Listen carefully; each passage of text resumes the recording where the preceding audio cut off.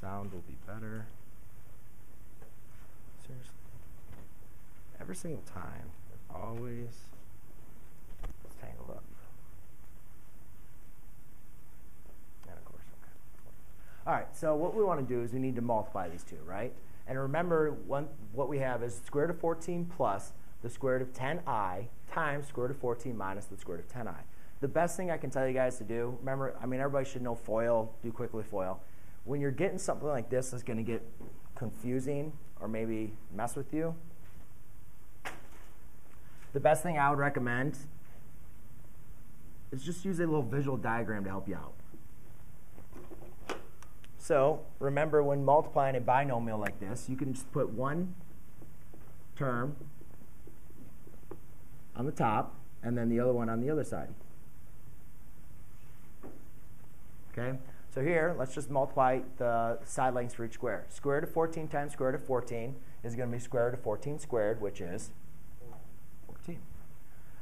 Square root of 14 times the square root of 10. You can multiply radicals. You can multiply their numbers inside of this. So that's going to be the square root of 140. I. Here, you're going to have the same thing. It's going to be the negative square root of 140. I. And then here, I have square root of 10 times square root of 10, or the negative square root of 10 is going to be the negative 10I squared. Right? And then remember, I squared, we said represented negative 1, right? I already went through that. I squared equals negative 1. So therefore, I can rewrite I squared as negative 1. So when I rewrite this problem out, it can be, this is going to be a positive 10.